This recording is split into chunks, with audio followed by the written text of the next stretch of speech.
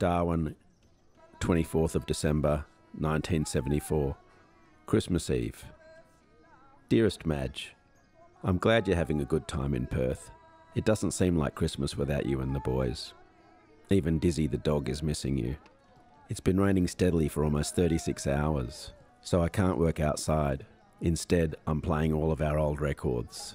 I'm listening to Bing Crosby, his White Christmas record, your favourite, Doris Day, and mine, Hawaiian Hits. The 7 o'clock news is not so good. It seems that the cyclone is coming closer. Merry Christmas. I have brought Dizzy and Paul inside. I've filled up all the water and have fastened almost everything down. Madge, I'm so glad you're not here. It's only 8:30 p.m. and the wind at times is fearful. Our home is locked up as tight as I can make it. I have enough food, water and money just in case. Let's hope it won't be so bad. I'm watching the telly and writing in between.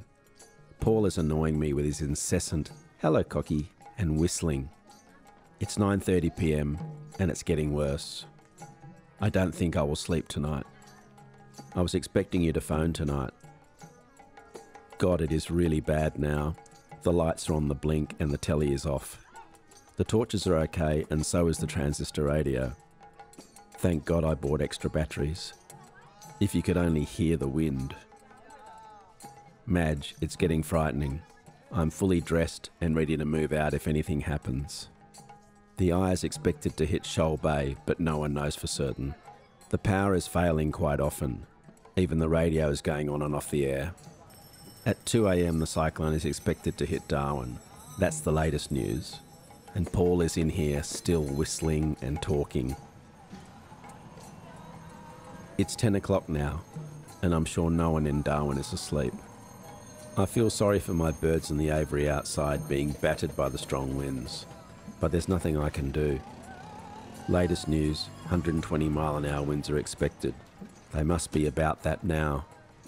Thank God you are all far from here. I'm not afraid, only prepared.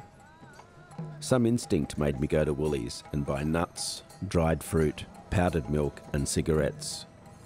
So I'm well prepared with food and I have plenty of water. It is after midnight. A happy Christmas to you and my sons, Madge. All my love to you and my sons. C.